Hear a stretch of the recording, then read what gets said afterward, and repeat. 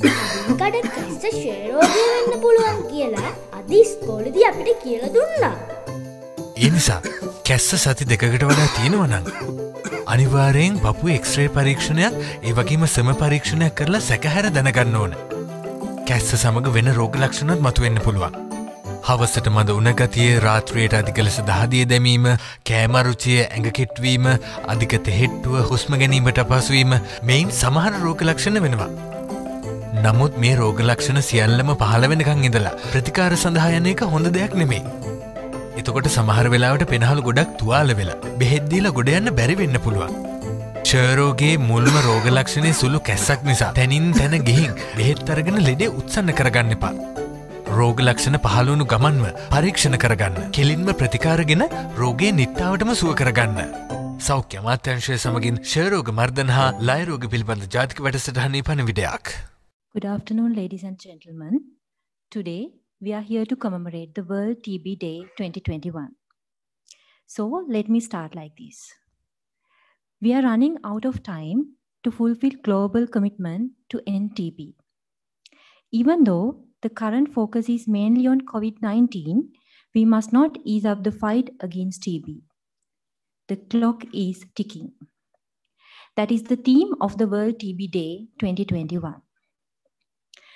Due to the prevailing COVID-19 pandemic situation, the National TB Commemoration Day is a webinar collaboratively organized by National Program for Tuberculosis Control and Chest Diseases and Sri Lanka Medical Association.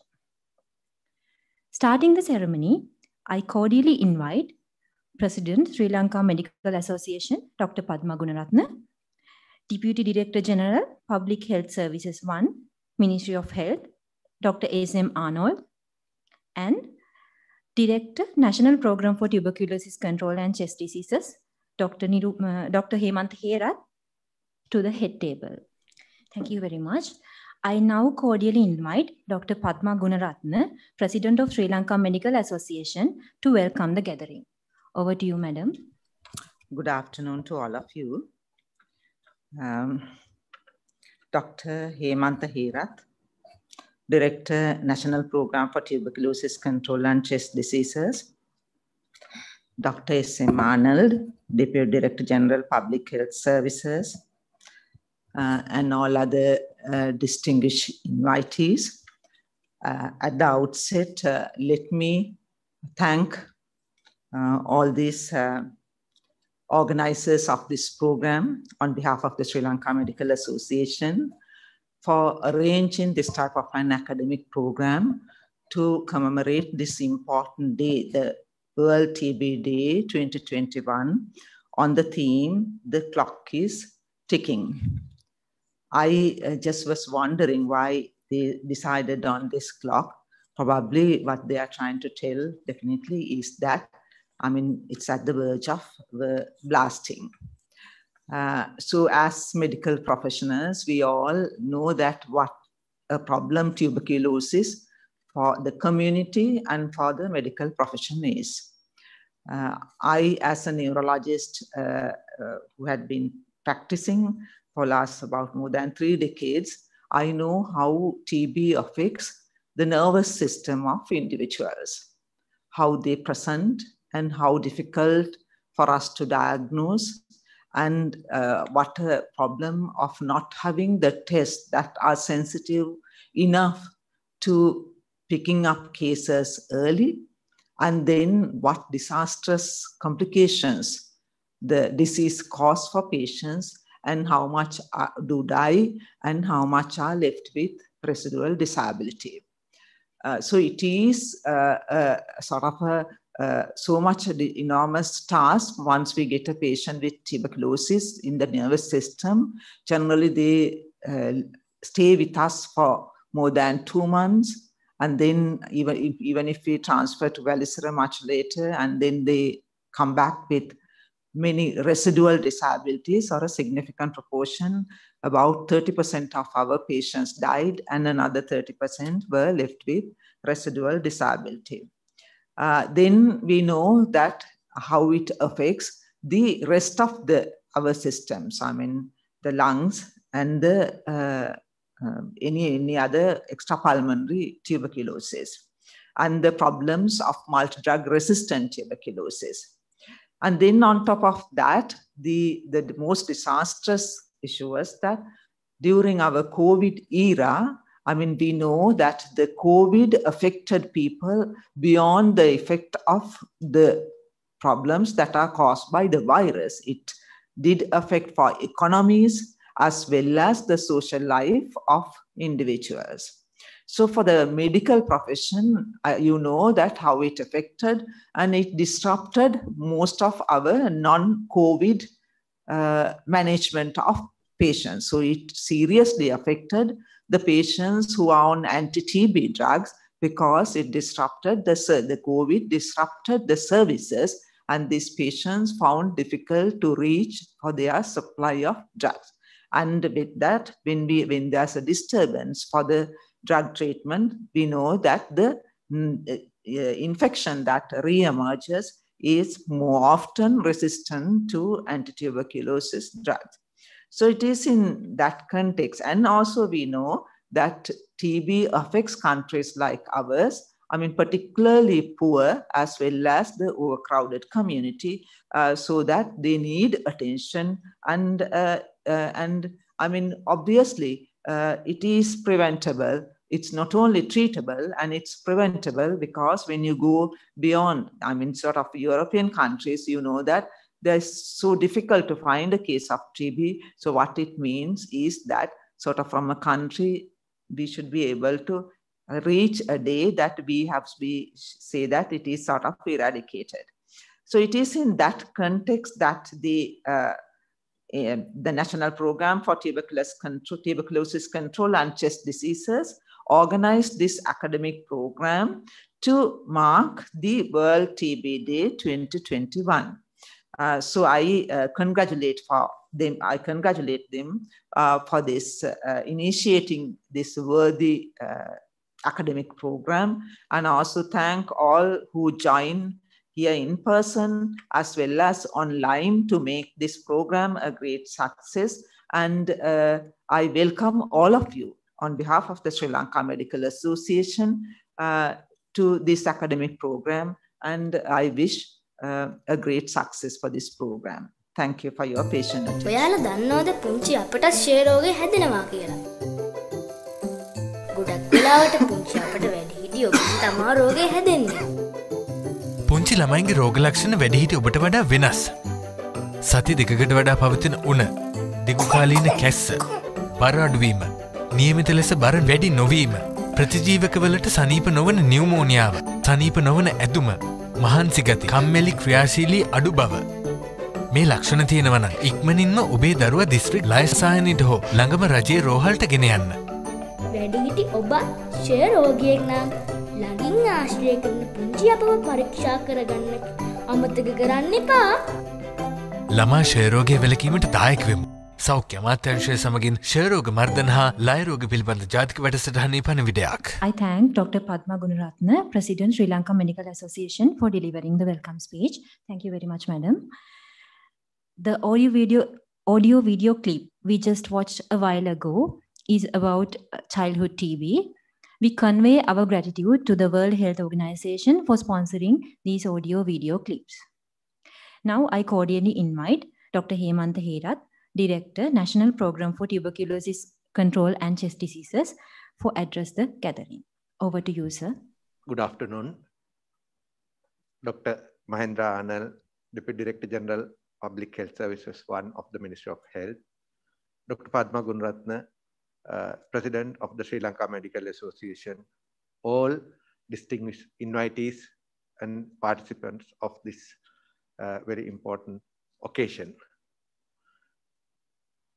As we are commemorating the World TB Day, I am indeed happy and honored to be here to address you, those who are present here as well as those who are joining us virtually, to discuss very important matters related to tuberculosis, especially the current situation, which is complicated by the COVID in Sri Lanka. In this regard, I have been over the past 2-3 days visiting many media stations, and also I have been giving video clips, voice cuts, and several other messages to both print and electronic media. And I have been giving so many messages, especially addressing the general public to encourage their or enhance their participation in this endeavor of controlling TB in Sri Lanka. However, there was a small message that I was a little bit reluctant to discuss in all of those fora or occasions. But today, I think this is the best time to discuss that secret or thing that I did not discuss with the public. That is the medical profession's role in early diagnosis and treatment of tuberculosis. We know that there are multiple factors in controlling the success story of Sri Lanka for being at least a low burden country, and the failures or the challenges that we are having as a country to reach the target of eliminating TB within the stipulated time period. In this regard, the health profession required to play a very important role, and again, this need to be highlighted, but I always try to confine myself to medical professionals in most occasions, so that rather than discussing this openly with the public. But we know that in most of the places, among other many factors, the delay in diagnosing tuberculosis is very important factor that hinders the control activities, for which I think general medical practitioners need to play a very important role by suspecting TB as early as possible, and also making sure that the patients are complying with the stipulated or the required guidelines and the advice given by the medical profession, by making sure that they are properly communicated, and then ensuring their compliance by taking the treatment and also coming back for treatment or for the relevant investigations. For all these things, I think the medical profession need to act probably in an innovative way to make sure that the disease is controlled, or the largest number of cases are detected as early as possible. So, having given this message for the medical profession, I believe that many of the people who are here, as well as those who have joined virtually, belongs to the medical profession.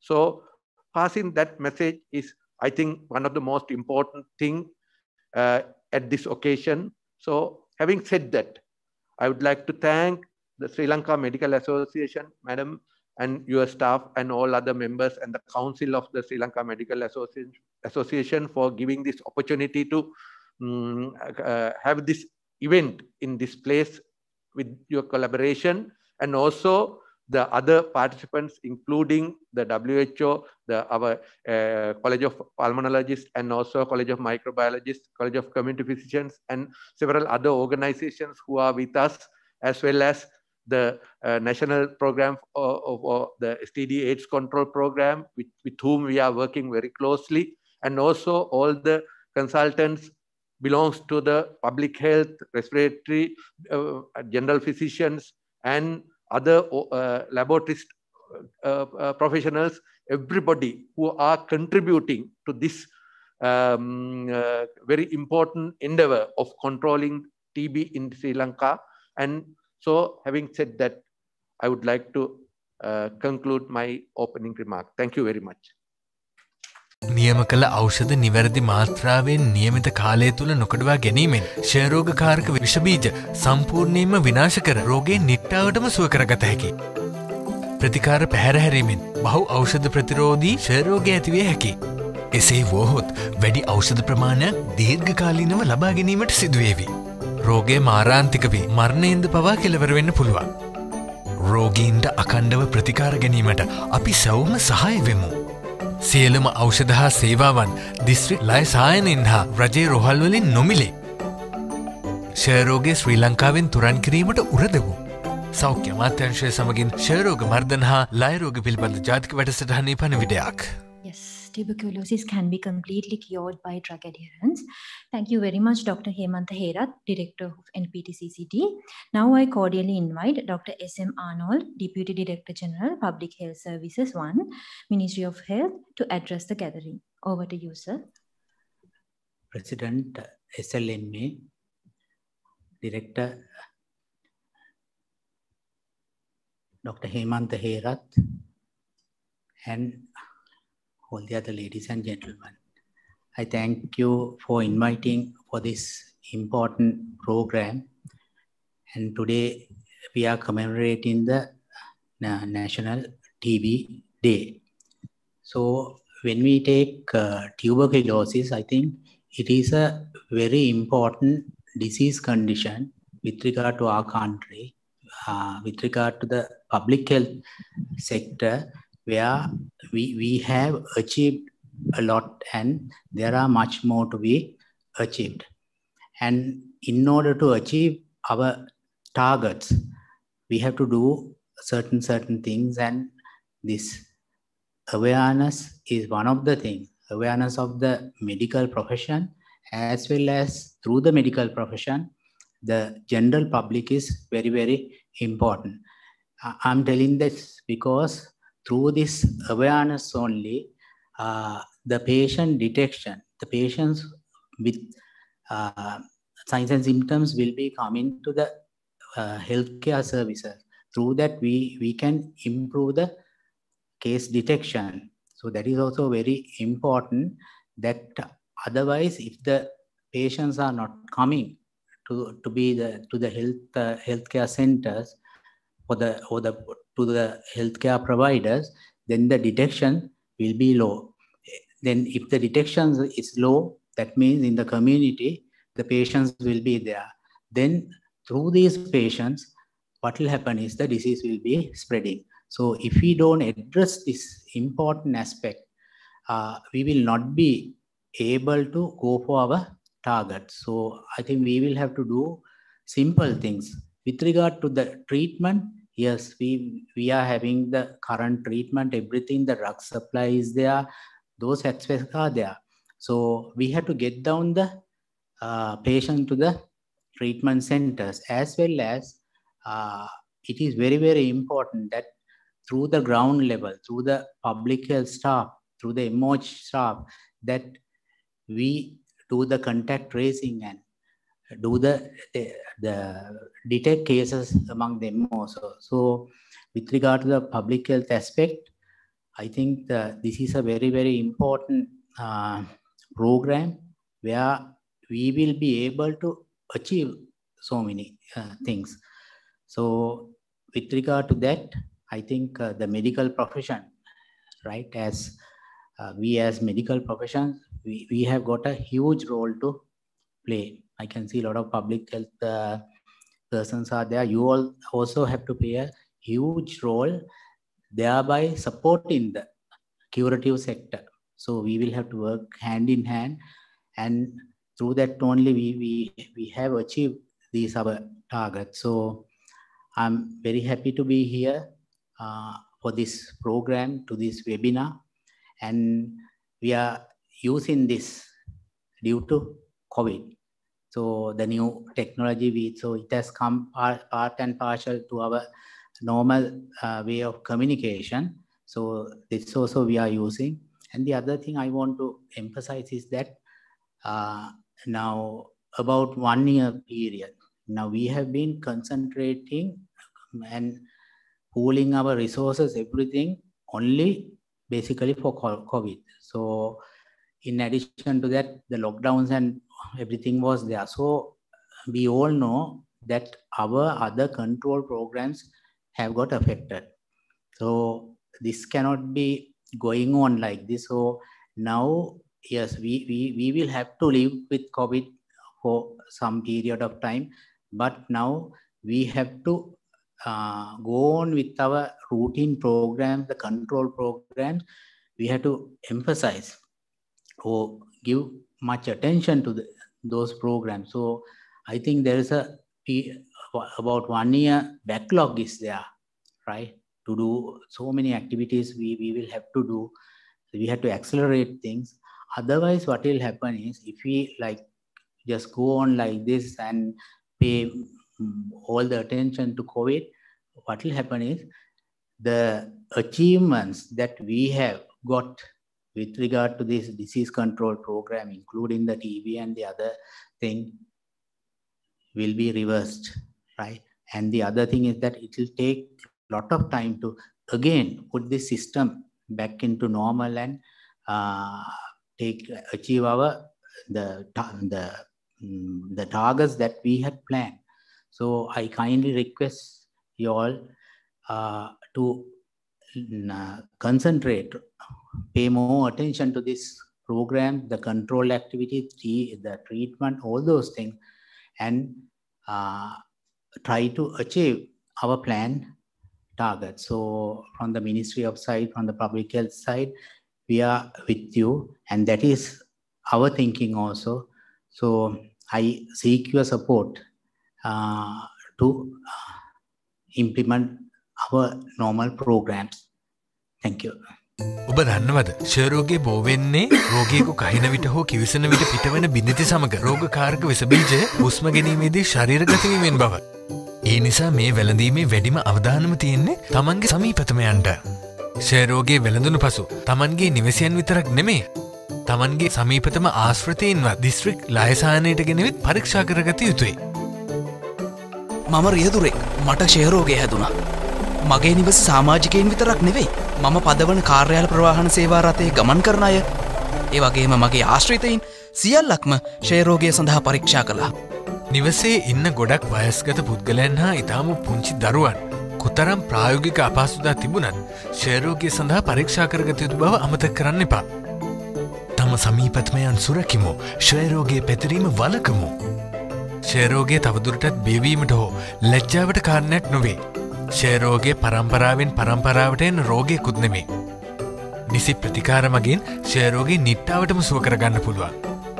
සෞඛ්‍ය අමාත්‍යාංශය සමගින් ෂයරෝග මර්ධන හා ලයරෝග පිළිබඳ ජාතික වැඩසටහනේ පණිවිඩයක්. Thank you very much, Dr. S.M. Arnold, for those valuable words. We all just watched the importance of contact screening and social stigma. I must again remind that these audio-video clips are kindly sponsored by the World Health Organization. Now let's move on to the next agenda item. I would now like to invite consultant community physician Dr. Sumudu Hevage to speak about the epidemiology of tuberculosis and its implications on tuberculosis control in Sri Lanka.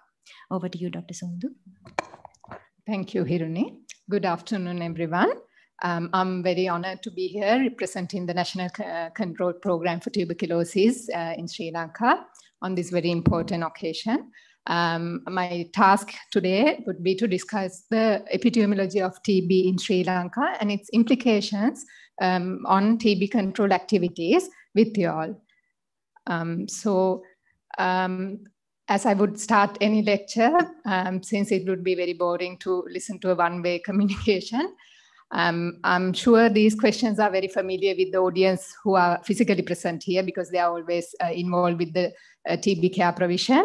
I invite the audience who have joined us online to take 5 seconds and think of some answers to these questions here we will discuss at the end of the presentation.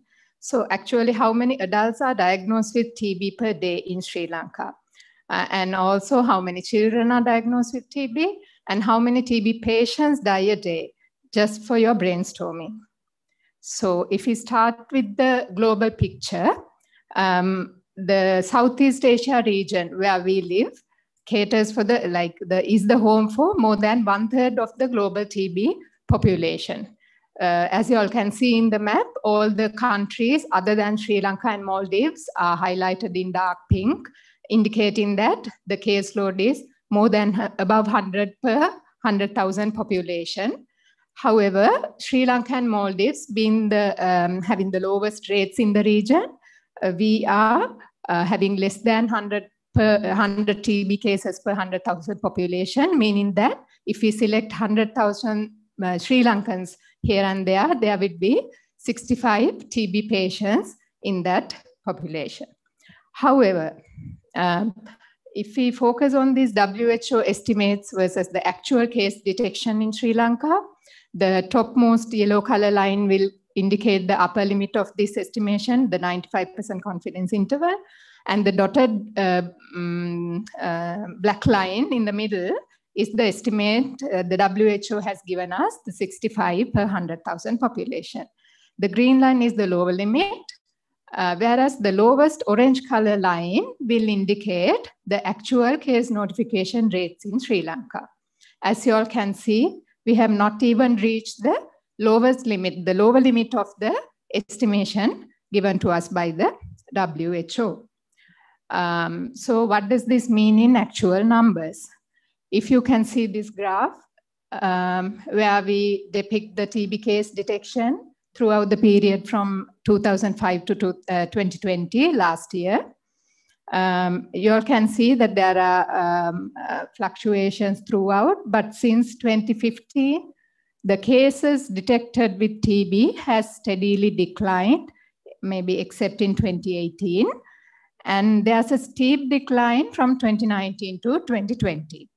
As we all know, this is mostly due to the COVID-19 pandemic, which has disrupted the general public's accessibility for TB care services.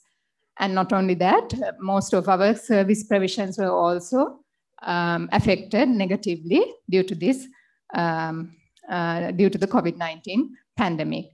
And also here I would like to highlight that all types of TB cases, the new cases, bacteriologically confirmed as well as clinically diagnosed, and also the extrapulmonary TB cases have gone down. What does this mean in what is the implication this epidemiological data brings us? Whether we can be, we need to look into the facts and see whether this depicts the real decline in TB burden in Sri Lanka, or does it mean something else? So if we move on to this slide where we have compared the TB burden with other common communicable diseases in Sri Lanka, here I have given data for 2020. As you all can see, COVID-19, the commonest, followed by dengue. And also the third bar is for leptospirosis, and the tuberculosis stands at the fourth commonest communicable disease in Sri Lanka. But as we all know, 2020 is an exceptional year where we have been hit very badly with COVID-19. So if we go to the pre-COVID era, this graph would change. The first bar, COVID-19, will be out of the picture. And also after dengue will be the highest number of cases from a communicable disease in Sri Lanka. But the TB will be moved to second position, because throughout the period, we have been reporting more than 8,000 cases. It has gone down 8,000 only in 2020. So if we talk about pre-COVID era, TB will be the second commonest communicable disease reported in Sri Lanka. So what does this implies to our decision makers and policymakers? When we allocate finite resources for our infinite health demands, this will be the most important factor, the case burden we should be considering in our resource allocations. So if we take one step further and look at this caseload more closely, this graph gives you the idea of how these TB patients have distributed, like where we can find them in our country. As you all can see, 1/4, a quarter of our patients are located in Colombo, closely followed by Gampaha, and then districts like Kandy and Kalutara.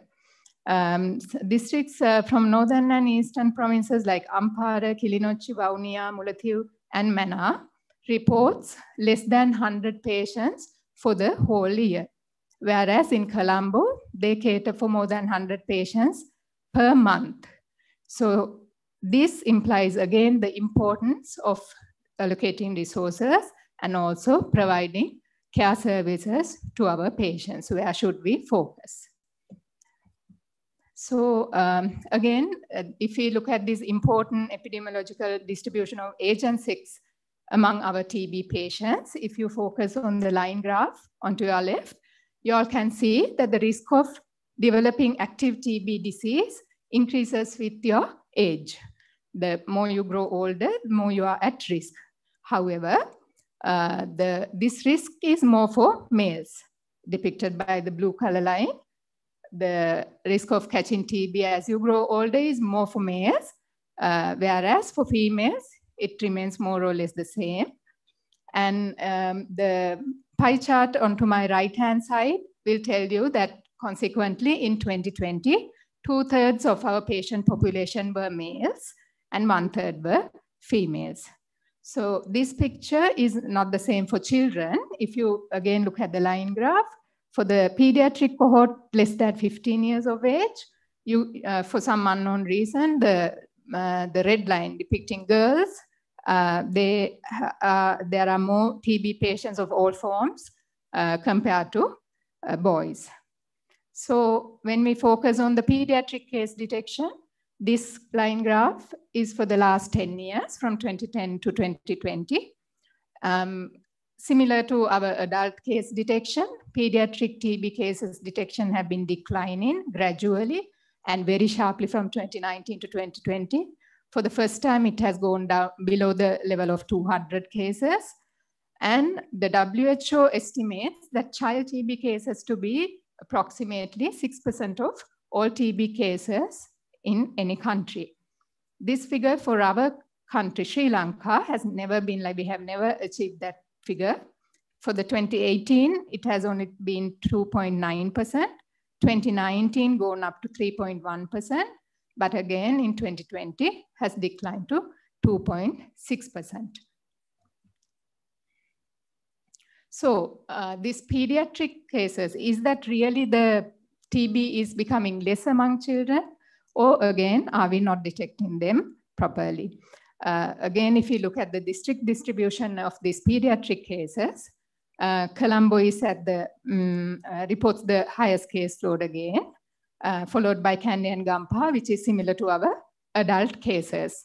However, if you look at these districts marked by the red arrow, Ratnapura, Hambantota, and Galle, where the adult TB cases are not very high, they have detected a fairly larger number of pediatric TB cases compared to other districts. So what does that imply? We have to think whether is it the epidemiology of the disease only, or are there any other personal or service availability factors affecting the TB case diagnosis, pediatric case diagnosis. So possibilities why this TB caseload is reducing over the years. Can we be happy because our control measures are working well and they are effective, so we are controlling TB? Or whether we should worry because we are not trying enough, whether we are not detecting cases enough and the effort is less. The conclusion, the first conclusion will only be achieved if we exclude the second one. It's a matter of excluding the second one. If we are satisfied with our case finding only, we can say happily that we are successfully controlling TB in Sri Lanka. So as in any other communicable disease, we all know that detecting patients early and treating them early is the most important factor in controlling a communicable disease. For TB, it says one person with TB can infect 10 to 15 other people during the course of a single year. So it is a matter of catching these people early and treating them, which will lead to successful control of the disease in the country. So let's have a look at our TB case finding efforts. When a patient with presumptive symptoms of TB, according to one of our researchers we have conducted last year by the program, we now know that 61% of them go to state healthcare facility and 39%, the rest, will go to a private healthcare facility, private hospital, or majority, 70% to a general practitioner. So in this, if we focus on the state hospital OPD level first, the presumptive TB patient detection and referral for diagnosis by doctors at the OPD level is not satisfactory.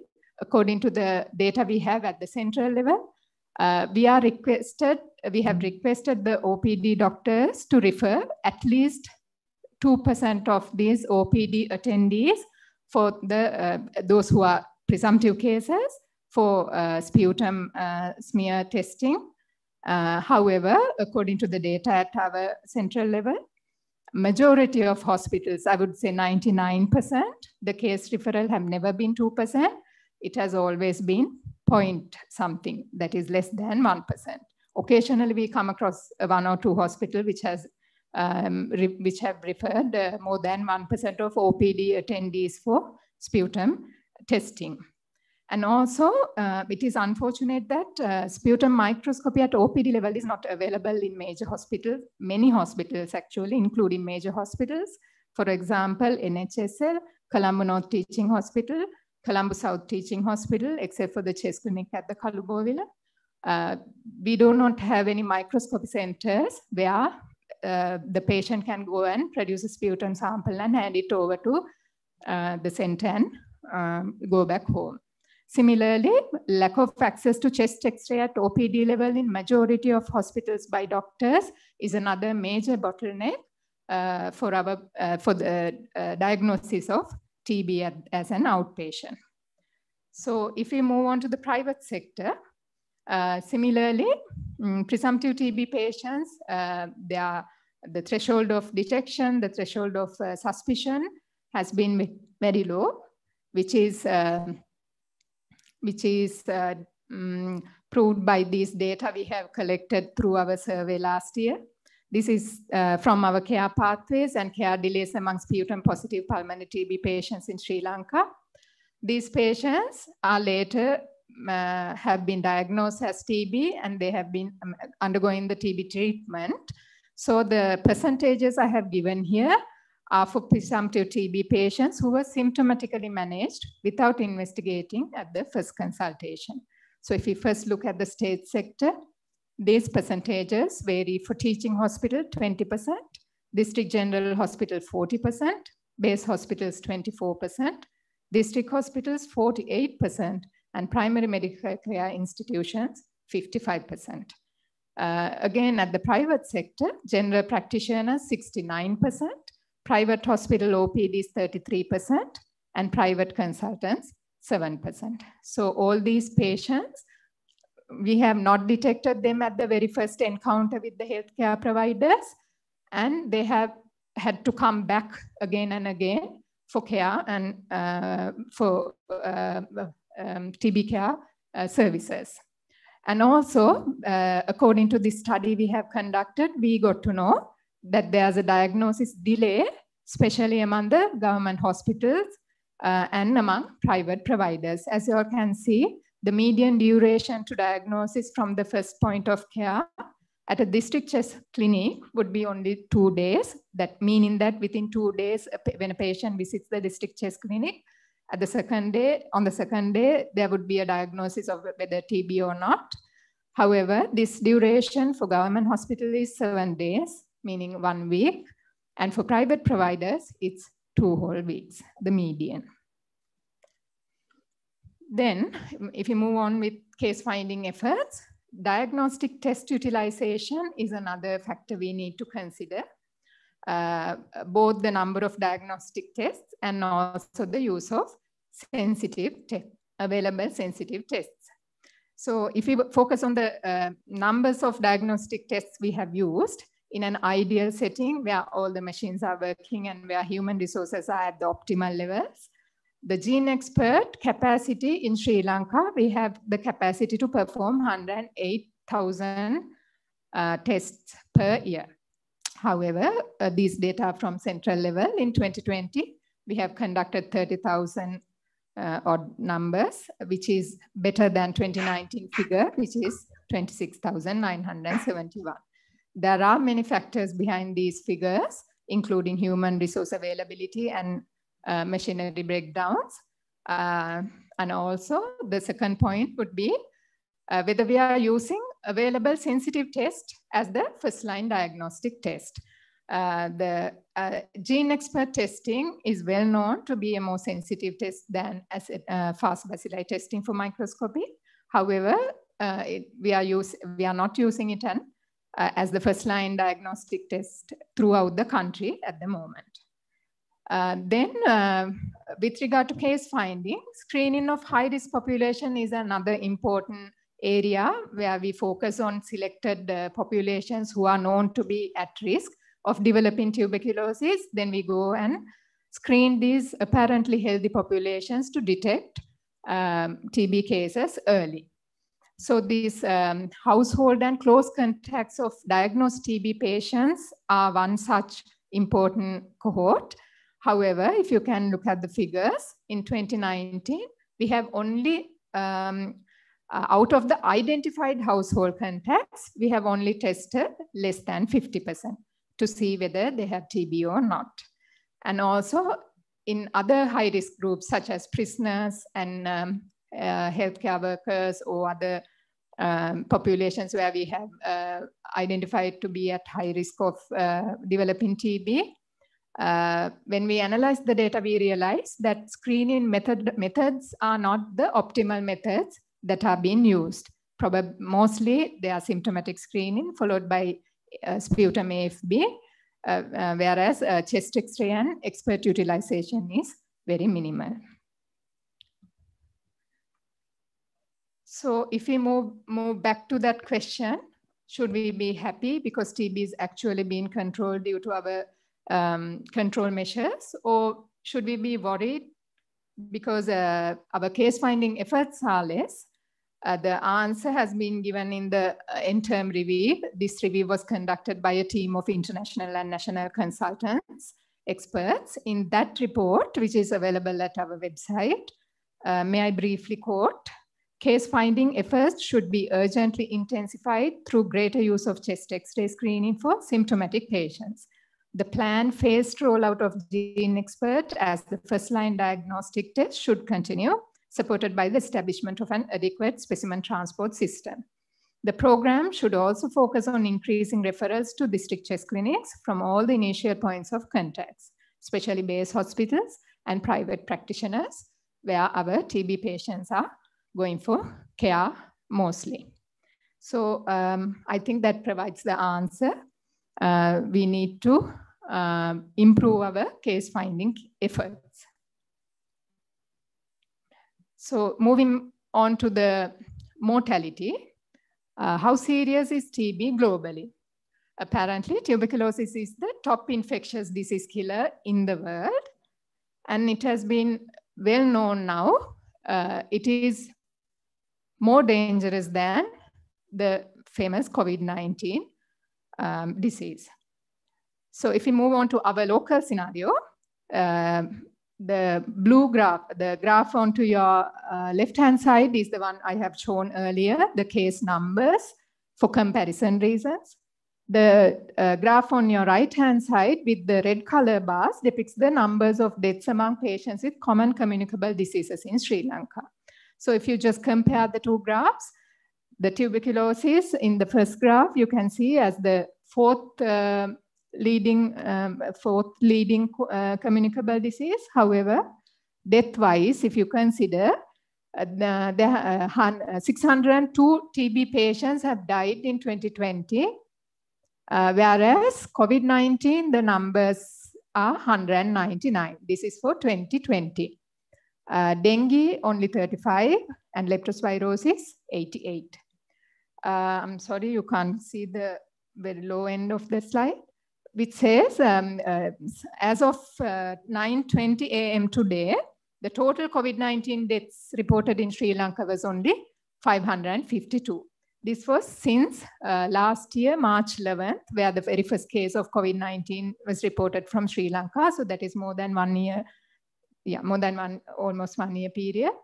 So if you can just compare the two figures, TB still causes more deaths than COVID-19, more than even COVID-19 in Sri Lanka. If we consider the TB treatment outcomes for the 2019 year, our treatment success rate was 84.2%. That is those who have been declared as cured and also treatment completed. And like I said earlier, 602 patients have died, giving us a 7.1 death rate of all TB cases. This figure, for comparison reasons, is a bit higher than what is expected. So we have conducted this TB death analysis to see who is dying and rather than how, when they are dying. So this 2018 death analysis tells us that because this definition of a TB death is any death among a patient who is on treatment for TB. So it could be or could not be due to tuberculosis. According to our results of our analysis, only 1/3 of these patients have been, the cause of death have been identified as tuberculosis. Others likely to be due to old age and other comorbidities. 55% of our deaths was reported among more than 65 years of age cohort, as you all can see in the graph. It means that half of our patients who died were elderly patients. So this epidemiological data implies that we need to be more careful about our elderly patients who are at a higher risk of death during the TB treatment period. And also we got to know that 70% of our deaths, these patients have had any sort of comorbidities, the commonest being diabetes. So this gives the very important implication that our care providers need to not only. So this slide gives us the district distribution of our drug-resistant TB cases. We have detected 80. So our country is very lucky to record such a low number of drug-resistant cases. The majority, again, 6 cases were reported from Colombo, followed by Gampaha with 4 cases, and Kandy and Batticlo 2 each. So again, this gives us this implies where we need to think about patients who are prone for drug resistance, and also how to provide care for these patients, which areas, which districts to focus on. So this piece of graph I extracted from the case detection graph I showed you earlier. However, even though these numbers are reducing, even in the retreatment category, previously treated patients, the numbers have dropped from 604 to 567. So although the numbers have fallen from 604 to 567, when we take it as a proportion, the previously treated cohort, the proportion has increased from 2019 to 2020, from 71% to 78%. So this has serious implication, even though we report very low numbers of drug-resistant tuberculosis patients in our country. This gives us a hint that we should not relax our efforts or providing our services or thinking on these drug-resistant cases.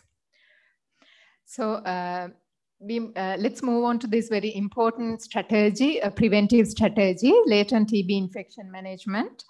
It is known that 1/4 of the world population is infected with this bacteria. And according to the data, international data, it is said that 10 to 15% of these patients who are infected will develop tuberculosis at any point of their lifetime. So it has been now identified as a very effective strategy to provide them to identify these patients with latent TB and to provide them with prophylactic treatment. It not only from the health aspects, not only improving the health outcomes of the patient, but also on the economy of the patient, the society, and also the country. So this graph, a line graph, familiar to some of you, gives us the, these are the modeling graphs. This gives us the impact of TB preventive therapy on the TB incidence and mortality in Sri Lanka. The pink line tells us if we implement these strategies in our countries, how the TB incidence and TB mortality would drop over a period of time. So based on this international evidence, the College of, with the Sri Lanka College of Pulmonologists, we have compiled this national guidelines on latent TB infection management, which will be launched later. And then we plan to implement these services to our population from the latter part of this year. So with all these implications of this epidemiological data, we have compiled our National Strategic Plan 2021 to 2025. And here I have only given the list of objectives we are planning to achieve throughout this period. The first objective is to find and successfully treat, on average, between 21 to 25, 10,000 cases of TB annually, including 600 children. And then to successfully treat, on average, between this same period, 11,600 eligible cases with TB preventive treatment, that is for our LTBI management. And then to properly engage the private sector in TB diagnosis and care. You saw the evidence previously. And to improve referrals from the private sector up to 30% of all cases. At the moment, it is below 10%. Then the fourth objective is to strengthen the monitoring and evaluation of TB control activities at all levels. And then to significantly increase the quality and quantity of operational research, because with this evidence, based on this evidence only, we can plan preventive services effectively. And finally, to significantly improve the organization and management of and control of TB in Sri Lanka. So basically that, I hope I described the epidemiology of TB in Sri Lanka and how it affects our TB control activities in the country. And I promised to give answers to some questions at the beginning of the lecture. So some of you might be surprised to know that every day in Sri Lanka, 20 persons are diagnosed with TB and 2 TB patients die. And also every couple of days, a child under 15 years of age is diagnosed with TB in our country. So as a take-home message, this will be, how can you help to achieve NTB targets in Sri Lanka? Maybe as a care provider, a doctor, a consultant, a medical officer, a district tuberculosis control officer, or maybe as a family member who are providing services for a patient, or maybe as a leader at the top level, planning and implementing these preventive care services to our public, or even maybe as a general citizen, when we go out of the hospital and out of the office, we are just another citizen in the country, in our societies. So as such a person, how can we help improving these, achieving NTB targets in Sri Lanka? Thank you. Thank you very much, Dr. Sumudu Hevage, for that very informative speech. Okay, now let's listen to a very special Virindu song.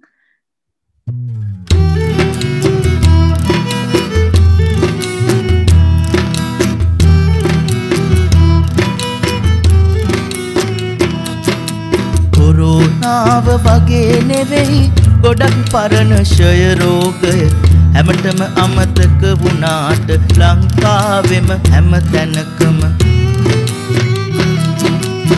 දොස්තර මහතුන් කියනා ලෙසට බෙහෙත් ගත්තොත් හැකිය අපට ෂය රෝගය පරදානී රෝගී වන්න මයිකෝ බැක්ටීරියාව පිඳිති මගින් බෝ වෙනවා රෝගී කෙනෙකුන් කහින්දි කිවිසෙන විට පිට වෙනවා නිරෝගී කෙනෙකුගේ පෙනහළු තුලට එයා රිංගනවා ක්‍රමයෙන් බැක්ටීරියාව අප හැම ලෙඩ කරවනවා කැස්ස තමා කරදරේම ඇඟ ටික ටික කෙට්ටු වෙනවා රැට රැට මද උණ සහ දාඩිය එහෙමත් දානවා කෑම කන්න පිරියක් නෑ රෝග ලක්ෂණයි මේවා නොවැරදීම රජයේරෝ හල හෝලය සායනයට යන්න ඕන අප හැමදෙන මේවා දුක් පොතින් එහෙම අපුවේ එක්ස්රේ එකක් අරන් සෙම පරීක්ෂණය කරලා ක්ෂය රෝගය තිබේ කියා කීවේ මට දොස්තරලා මාස 6ක් හරි විදියට බෙහෙත් බොන්න ඕනේ කියා පෝෂණයෙන් පිරිකෑමක් ලියලා දුන්න කන්න කියා ලැජ්ජාපිය යුතු නෑ ඔබ හට වැළඳුනොතින් රෝගය ලෝකය දියුණුයි බොහොමත් බෙහෙත් තිබේ සුව කරන්න දිරිය ගන්න දිරිය දෙන්න රෝගින් අට හයියක් ගේ ටිකෙන් ටිකම ඔවුන් හැමව දිනුම් කනුව වෙත යවන්න කොන් කරන්න එපා ඔවුන් හැමතෙම ශක්තියක් වෙන්න පරම්පරාවෙන් යන්නේ මේ රෝගය කාටවත්ම කසාදයට බාධා නෑ මෙය නිට්ටාවට සුව වෙයි ගෙදර සැවම ටෙස්ට් කරන්න ඔබ රෝගී වුවතින් එම PHI මහතාට නිවැරදි විස්තර දීලා ගෙදර සැවම ආශ්‍රිතයොත් සුරක්ෂිතද බලව ගන්න අප හැමෝම එකතු වෙලා ක්ෂය රෝගය පරදවන්න ලයසායනයක් අප හැම දිස්ත්‍රික්කෙම ලංකාවේ හැම දෙනටම නොමිලේ හැක බේත් හේත් රැගෙන යන්න සුව වෙන්නට හැකිය ඔබට ක්ෂය රෝගය පරදාගෙන දරු පැටවුන්ටත් ක්ෂය රෝගය බෝ වෙනවානේ අනේ ඔවුන් හැමව ආරක්ෂා කරන්න වෙනවානේ අනේ අප හැම දෙන එකතු වෙලා ක්ෂය රෝගය පරදවලා සුවපත් ජාතියක් බවට පත් කරගමු අපේ මව්බිම පත් කරගමු අපේ මව්බිම පත් කරගමු අපේ මව්බිම Okay, so we all just listened to a beautiful Virindi song with lots of information and messages to the general public on tuberculosis and its prevention. This song was composed free of charge by a special team. Our special thank goes to all of them. Vocals and rhythm by Dr. Dhananjaya Manamperi. He's a demonstrator at the Faculty of Medicine, University of Ruhuna. Percussion, bass guitar and violin by Han Aberatna. And lyrics by Dr. Amali Senanayaka from the National TB Control Campaign. A huge round of applause goes to all of them for this beautiful piece of work. Now I would like to invite Dr. Bodhika Samarasekara, Consultant Respiratory Physician, District General Hospital Gampaha, to address the gathering. Dr. Samarasekara is well experienced in handling and managing the TB patients in the COVID-19 pandemic. So Dr. Samarasekara will speak about the obstacles in management of TB during COVID era. Over to you, Dr. Samarasekara. Good afternoon. Ladies and gentlemen, firstly, let me thank the National Program for TB Control and Chest Diseases and Sri Lanka Medical Association for giving me this opportunity to give a small talk on obstacles in management of TB in COVID era. Let me also congratulate the program for organizing this interesting event during this difficult period. we all are facing with, as medical professions, like we all are facing a lot of difficulties in organizing things. This event is nicely organized. Let me congratulate the program and the CLMA.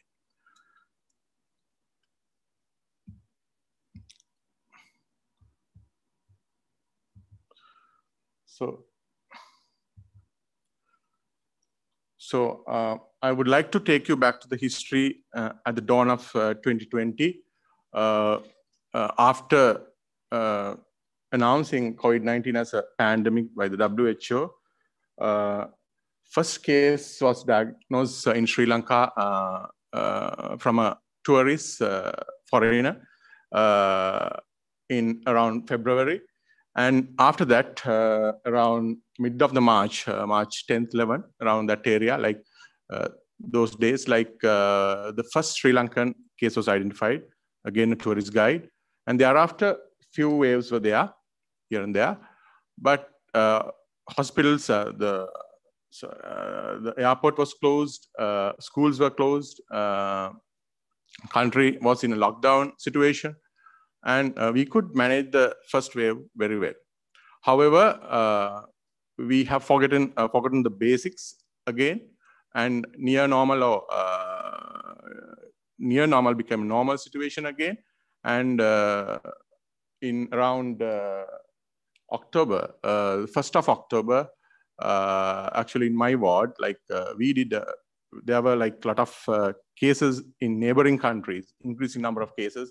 And there were lengthy discussion among the pulmonologists that there can be cases, even our college. And so we thought of doing with the epidemiologist unit, along with the epidemiology unit, we thought of screening, do some random samples in ward patients. So as a result of that, this respiratory ward, District General Hospital, Gampa, we identified a first patient of the second wave. So from a garment factory worker, and thereafter many other clusters were identified, like fish market cluster, and the cases were increased abruptly. So and as a result of that, like we also had to undergo quarantine for 15 days. Then now we have 90,200 cases as of 2 days back. So we have passed China, and we have 2,895 active cases and 546 deaths up to now. So we are now in a critical situation. So again, although there are reduced numbers these days, like the number of PCR testing also like not that we can't happy about that, because around January, like there were 18,000 tests, but now it has been reduced to around 6,000. So that's also increasing. And last January, December, we thought of ending this wave around April, but going at this rate, we might have to go further 2 or 3 months. So tuberculosis and COVID both are respiratory diseases, respiratory infections, but differently treated infections. So both are involving lung parenchyma, but COVID is usually like, most of the developed wealthy countries have interested in COVID-19, but still throughout the world, tuberculosis is neglected, and it has been badly affected during this era. So, but having said that, like there are some similar features of TB and COVID-19. The overload of national health system is common to both, and need of rapid diagnosis and public awareness is important for both diseases, and lead to social stigma and lack of knowledge and individual susceptibility, and lack of data sharing platforms for both diseases is common. But however, COVID is looked after well than TB, and there's an appropriate health surveillance system used to monitor and track the epidemic, and fast adapt adoption of national policies to contain the epidemic is there. But TB, on the other hand, lack of investment for national surveillance system and lack of consistent national policies is observed. So, what are the challenges? Like this is a chest X-ray of 17-year-old girl, had cough for about 2 months duration and reluctant to come to seek medical advice for 2 months due to stigma of COVID and a fear of getting COVID from a clinic or a hospital, and ultimately ended up with hemoptysis and also prolonged fever and admitted to the hospital. And if you can appreciate, ended up with a large cavity. So her sputum was positive. So that has happened. I mean, this is from the national program. Like if you can notice, Sumudhu described this very well. But you notice like all these, all cases, new cases, all new cases, smear positive cases, all been reduced in 2020. That means like we are heading for a big problem during next couple of years. So if there is a major disruption in TB case detection, could result in additional 400 lives lost. So in 2018, there was 1.49 million deaths in 2018. If there is a reduction of case detection throughout the world by 50%, there will be 1.85 million estimated deaths in 2020. So, so that will cost 400 lives. It's a big burden throughout the world. So what are the challenges during COVID pandemic? So active TB case finding is affected and decrease in case detection due to lockdown and certain other reasons. Because we couldn't go, the staff, the medical professionals couldn't reach the areas. The patients were reluctant to seek medical advices, reluctant to come to the hospital and chest clinics. And increasing workload on medical staff, also a problem. Like, as you can remember, like early part of the pandemic in Sri Lanka, like the hospital staff, there were cut down of staff, like only 1/3, only half or 2/3 of staff came to work.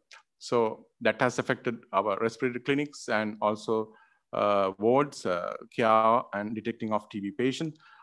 In addition, we had to undergo quarantine, especially I can remember the Kaushal is there. The chest clinic, there was a case and so clinic was closed, but that situation was managed nicely by the program. And for a few days, like we had to close the chest clinic Gampaha. Then availability of the PPE and test for COVID-19 is important. Early part of the pandemic, like we had some problems with getting the microscopic services, and we have to go for a personal sponsors to find PPEs, and our procedures like bronchoscope and thoracoscope and lung functions, all these services been badly affected. And DOT is a challenging with discharge of large number of TB patients, and ensuring adequate treatment and monitoring throughout the TB therapy also a challenge during this pandemic. And the programmatic disruptions are possible of transportation of sputum, biosafety, and use of gene expert for COVID-19 testing in some other countries as well, and monitoring visits to regions, training, and provision of psychological support, all been badly affected by the COVID pandemic. And the family screening is very important. Sumudhu mentioned that there were less than 50% contact tracing. So with the COVID situation, with the lockdown, and the people are reluctant to come to the clinics, so contact screening will be very badly affected during these 2 years. And availability of the diagnostic material for TB and medicines for TB and drug-resistant TB and the procurement of diagnostic material for TB and medicines for TB and MDR TB will be affected because of the airports were closed and the problems in Sri Lanka harbour also. So these can be affected by the situation. And technical assistance through in-country missions is problematic, and virtual and remote support is not always possible, especially like the countries like us. So what we need to do, we have to divide a plan to what we need to do in the community and what we need to do in the hospital level. So community, we should ensure good communication and empower patients with adequate stocks of medicine, ensure staff safety with PPE, and education with alternative tools like virtual manner. And hospitals, we started actually with the College of Pulmonologists and the national programs, like we had a good trial system, introduced a good guidelines. Even Sri Lanka College of Pulmonologists introduced a management guideline for COVID. And we emphasize with the several meetings with the DG and authorities, health secretary, we wanted to start some respiratory wards, at least for temporary purpose. That worked very well with some facilities like, high flow oxygens, NIV, and ultrasounds. Like we could give a good care for these patients. And infectious disease ICUs are very important because these ICUs can be used for TB patients as well. And the staff safety in microscopy centers, labs, we should provide PPEs and safety cabinets and all, like to ensure the good detection services and ensure safety procedures. As you all know, bronchoscopy is aerosol generating procedures and high risk procedures of getting COVID also. And we have to ensure safety during these procedures. So respiratory wards, as I told, like we started, this is a respiratory ward in Gampaha. After starting this ward, like we could detect about 22 cases during like just 3 months. In 2020, there were 22 TB patients rather than COVID. We detected more TB patients, 22 patients. Out of these 22, 18 patients were bacteriologically confirmed. So you can see the burden.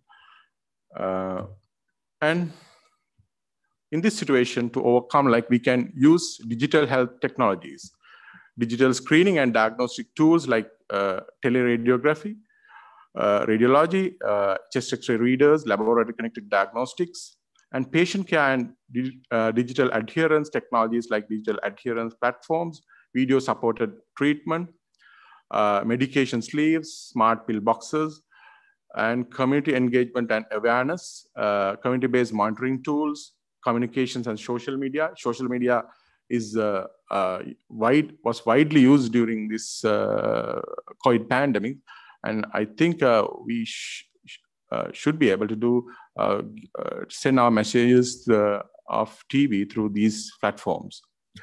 And program management and digital tools like virtual meeting tools we are currently doing, and e-learning and clinician networks are practicing throughout the world during this COVID pandemic. And community volunteers to help TB patients and continue treatment at home. What they can do is they can do virtual support, nutrition support, psychosocial support, economic support, and connect to TB programs and prevent stigma and discrimination. And some countries using community monitoring TB services like One Impact app being used for some countries. It is very valuable during this period. And the private sector TB care, like virtual care for TB patients, and what is the role of private pharmacies need to be discussed in greater. So challenges in TB, like in COVID situation, what are the barriers to TB services, human rights violations? Because COVID during early period, I personally feel like human rights were violated in our COVID patients. They have been abducted and abruptly taken from homes. Now that has been settled, luckily. So both diseases that human rights can be violated because at a clinic level or like your clinic level, discrimination can happen. Hospitals, community, both like the respiratory diseases are badly treated everywhere. So, and TB stigma and barriers to TB support services. So we can overcome that with good quality TB service are available, accessible, and acceptable to all, and protection and promotion of human rights and good quality TB support services are accessible for all, and education and elimination of TB stigma is very important. And priority in COVID-19 vaccine rollout. So actually the priority was given to the dialysis patients, but later on, like as request of Sri Lanka College of Pulmonologists and TB, the national program supported for that to give the priority for our respiratory patients, TB, the complicated TB patients, all TB patients, and not only TB, interstitial lung disease, lung carcinoma, COPD, and bronchiectasis. All these patients are very high risk of COVID-related complications because their lung parenchyma is already damaged. If they get the disease, they have high risk of complication and deaths. So that has been sorted out, circular being issued recently, and hope that our patients will get the vaccine soon. And this is the national data of vaccine and doses, 824,000, around 824,000 doses being given, and 3.78 per 100 people given the vaccine. And so the clock is ticking, and NTB is a challenge during COVID pandemic, but courage can beat any challenge. So we have to get together. Let's unite and fight for benefit of our people, especially respiratory people and the TB patients. So for that, it's time to test and treat latent TB infections. It's time to speak up. It's time to end stigma, and it is time to strengthen TB education and awareness among healthcare providers.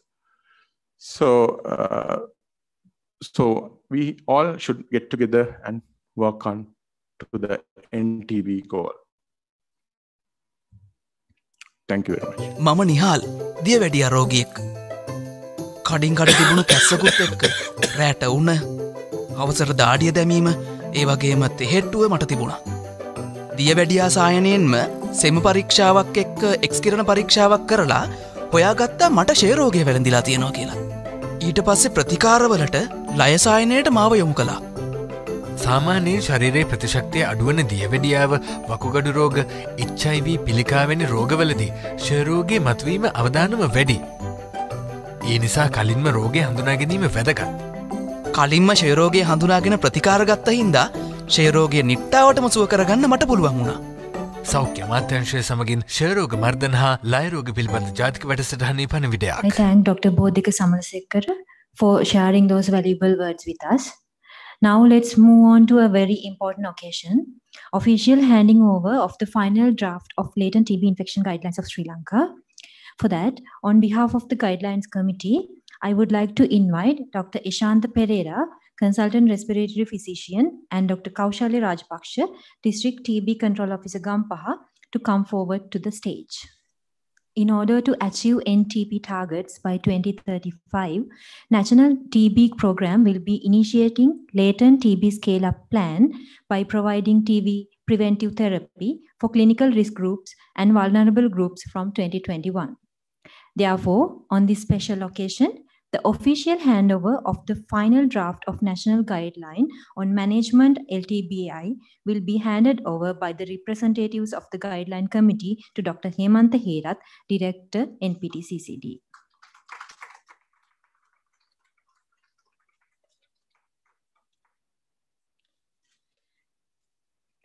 Thank you very much, Dr. Hemantha Herath, Dr. Ishanta Pereira, and Dr. Kaushali Rajapaksha.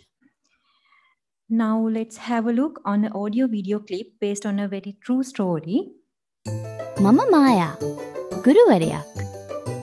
මට ෂේ රෝගය වැළඳිලා කියලා දැනගත්තම මම හොඳටම බය වුණා. ප්‍රතිකාර නොගත් ෂේ රෝගියෙකු කහින විට හෝ කිවිසුම් මරණ විට රෝගකාරක විස බීජ වාතයට එකතු වෙනවා. මේ රෝගී පුද්ගලයෙක් හුස්ම ගන්නකොට ඒ විස බීජ අපිට ඇතුල් වෙන්න පුළුවන්. විස බීජ ඇතුල් වෙච්ච පමණින් අපි හැමෝටම රෝගය වැළඳින්නේ නැහැ. එහෙම වැළඳුනත් මාස 6ක් නොකඩවා බෙහෙත් ගැනීමෙන් සම්පූර්ණයෙන්ම සුව කරගන්න පුළුවන්. ෂේ රෝගයේ අන් අයට බෝවීම වළක්වා ගන්න නම් කහින විට කිවිසුම් යන විට ලේන්සුවකින් හෝ වැලමිටින් මුහුණ ආවරණය කරගන්න ඕනේ. සෙම් කෙල බඳුන් නිසි පරිදි බැහැර කරන්නත් ඕන. ෂේ රෝග විස බීජ හිරු එළිය හමුවේ විනාශ වී යනවා. ඒ නිසා නිවසට හොඳින් වාතාශ්‍රය ඉර එළිය ලැබෙන්න සලස්වන්න ඕනේ. ડોක්ටර් දීපු උපදෙස් මම අකුරටම පිළිපැද්දා. පෝෂණයෙන් පිරුණු ආහාර ගත්තා. මාස 6ක් හරියටම බෙහෙත් බිව්වා. ෂේ රෝගය සම්පූර්ණයෙන්ම සනීප වුණා. මේ ජයග්‍රහණය පසුපස තිබෙන රහස තමා මගේ ආදරණීය පවුල හා ගුරුකාර්ය මණ්ඩලය මට දීපු මානසික ශක්තිය. ඔවුන් කිසිවිටකත් මාව කොන් කළේ නෑ. හැම විටම ෂේ රෝගය පරදන්න මට උදව් කළා.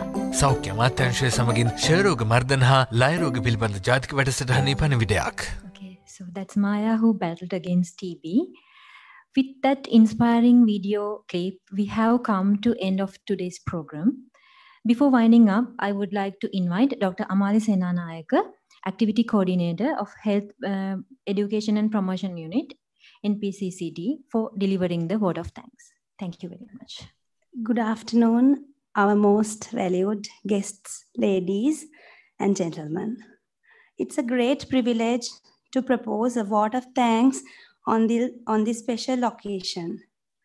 I, on behalf of the National Program for Tuberculosis Control and Chest Diseases, NPTCCD, extend a very hearty vote of thanks to the Deputy Director General, Public Health Services 1, Dr. S.M. Arnold, the speakers, Dr. Bodhika Samarasekara, Consultant Respiratory Physician, and Dr. Sumudu Hevage, Consultant Community Physician, the President of the Sri Lanka Medical Association, Dr. Padma Gunaratna, the council members for gracing this occasion with their knowledge and expertise, and for the collaboration given.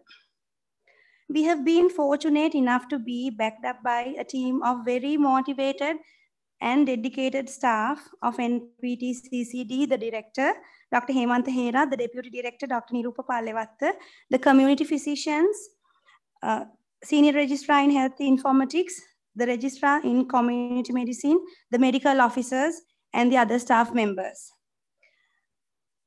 who are excellent at their jobs, and without their continuous dedication and support, it would have been impossible to make this event a success.